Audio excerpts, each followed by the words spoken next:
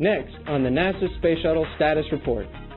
As Discoveryï prepares for its move to the vehicle assembly building, its external tank is outfitted with new sensors and foam protection.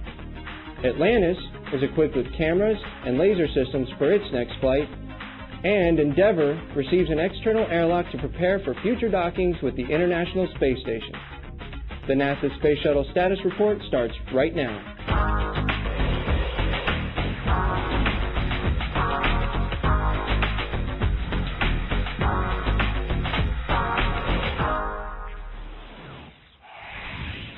I'm Jeremy Graeber, NASA Test Director, and this is the NASA Space Shuttle Status Report. Final testing and closeouts continue in preparation for Discovery's move to the Vehicle Assembly Building and then to Launch Pad 39B. STS-121, Discovery's mission to the International Space Station, is now targeted for liftoff in July.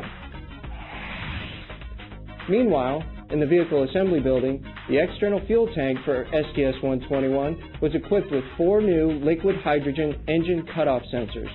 These sensors indicate whether the tank still has fuel during its climb into orbit.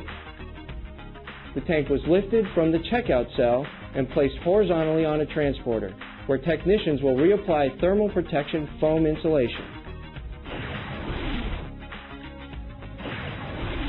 In the Orbiter Processing Facility Bay 1, Orbiter Atlantis has new capabilities.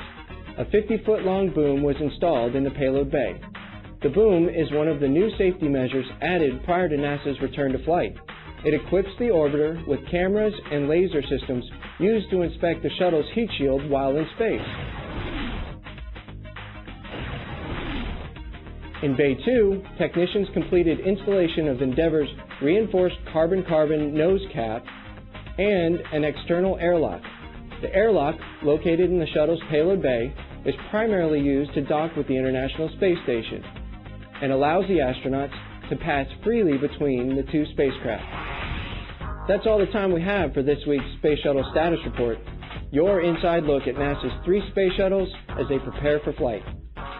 Until our next report, stay with NASA TV and nasa.gov for the latest in mission news. For the NASA Space Shuttle Status Report, I'm Jeremy Graeber.